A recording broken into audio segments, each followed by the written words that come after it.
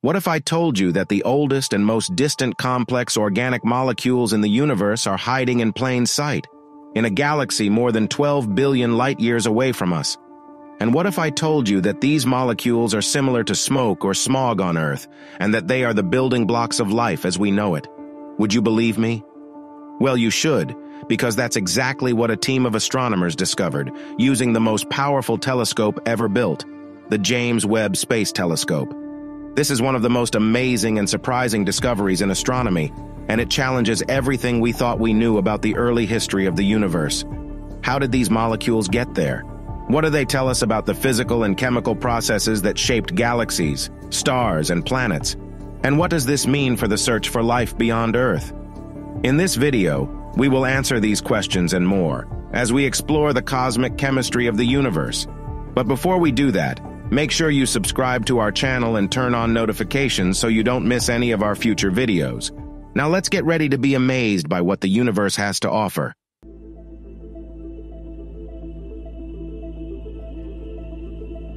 As you know, the James Webb Space Telescope is a revolutionary observatory that can see things that no other telescope can see. It can look back in time to see some of the first light sources that emerged after the Big Bang, such as quasars, supernova, and star-forming regions.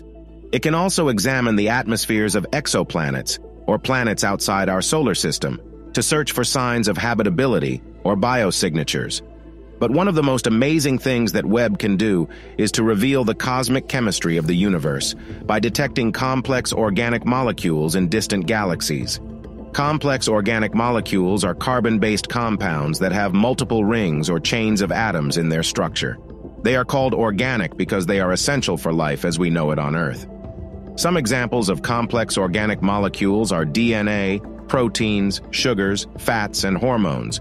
These molecules are the building blocks of living cells, and they carry out many functions such as storing information, catalyzing reactions, providing energy, and regulating processes. But how did these molecules form in the first place? And how did they spread throughout the universe? These are some of the biggest questions in astronomy, and until recently, they were also some of the most puzzling ones. That's because complex organic molecules are very hard to detect in space. They are usually hidden by thick clouds of gas and dust that block visible light. And even when they are exposed to infrared light, they are easily destroyed by ultraviolet radiation from hot stars or active galactic nuclei. So how did Webb manage to find them in a galaxy that is more than 12 billion light-years away from us? And what does this discovery tell us about the early history of the universe?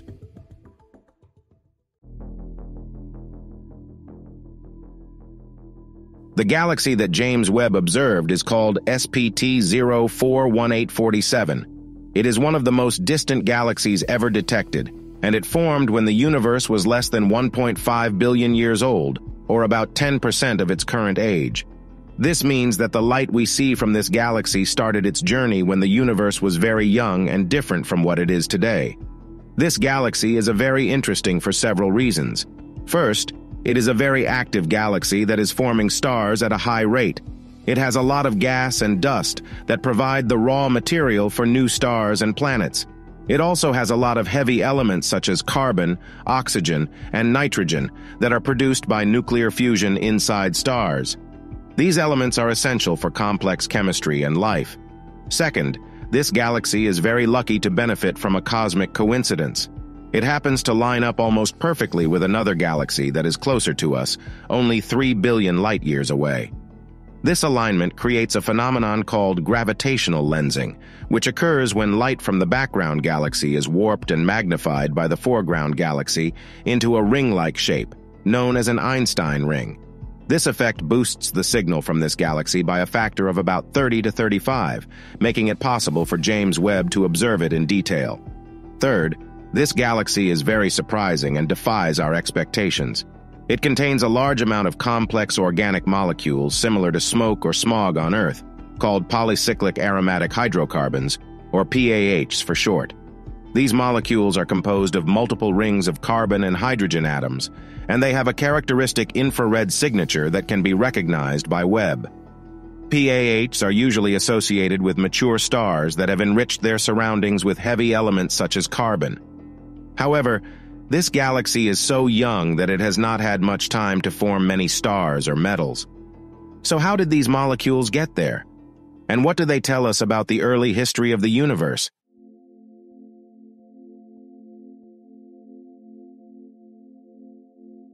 The presence of PAHs in SPT 041847 is a mystery that challenges our understanding of cosmic chemistry. How did these molecules form so quickly after the Big Bang? And how did they survive in such a harsh and primitive environment? There are several possible explanations for this puzzle, but none of them are conclusive. One possibility is that PAHs formed in situ, or within the galaxy itself. This could happen if the gas and dust in the galaxy were exposed to enough heat and pressure to trigger chemical reactions that produced PAHs. This heat and pressure could come from shocks caused by supernova explosions, or from turbulence caused by gravitational instabilities. However, this scenario requires a very high efficiency of PAH formation, which is not well understood. Another possibility is that PAHs formed ex situ, or outside the galaxy, and were later transported into the galaxy by intergalactic winds or streams. This could happen if the PAHs were produced by older stars in nearby galaxies, and were then ejected into the intergalactic medium by stellar winds or supernova explosions. However, this scenario requires a very high survival rate of PAHs, which is not well constrained. A third possibility is that PAHs are formed by a combination of both in situ and ex situ processes, with some contribution from each source.